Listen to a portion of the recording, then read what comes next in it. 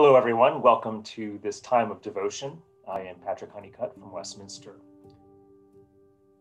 Today we will revisit the pages of the prophet Isaiah, who said in chapter 30, "For thus said the Lord God, the Holy One of Israel, in returning and rest you shall be saved, in quietness and trust shall be your strength." The context of this passage is the prophet's warning of calamity and doom and peril arising from the endemic sin and injustice and false worship of the people of God. And the warning that the prophet seeks to make is to not turn. He wants the people not to turn to false allies. In this case, in this chapter, that false ally is Egypt, to whom the Israelites wanted to turn for protection against the impending assault of foreign armies that were going to do great damage. And the prophet says, no, don't turn to them. Do not race and run to Egypt.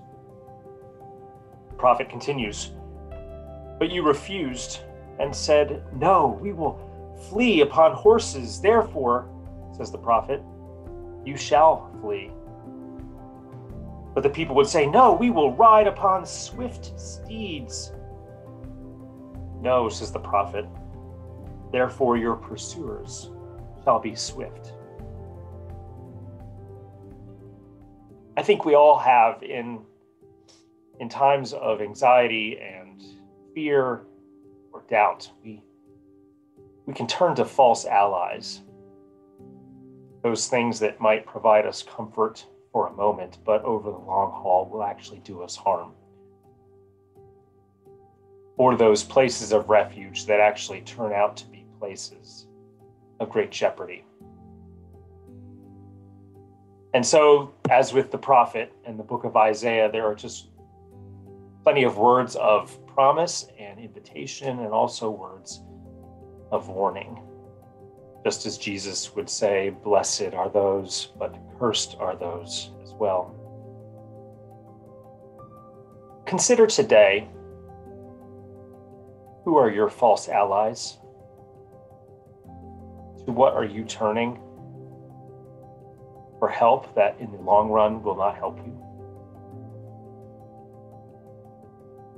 Listen to the voice of the prophet who beckons us to return to that place of trust, quietness.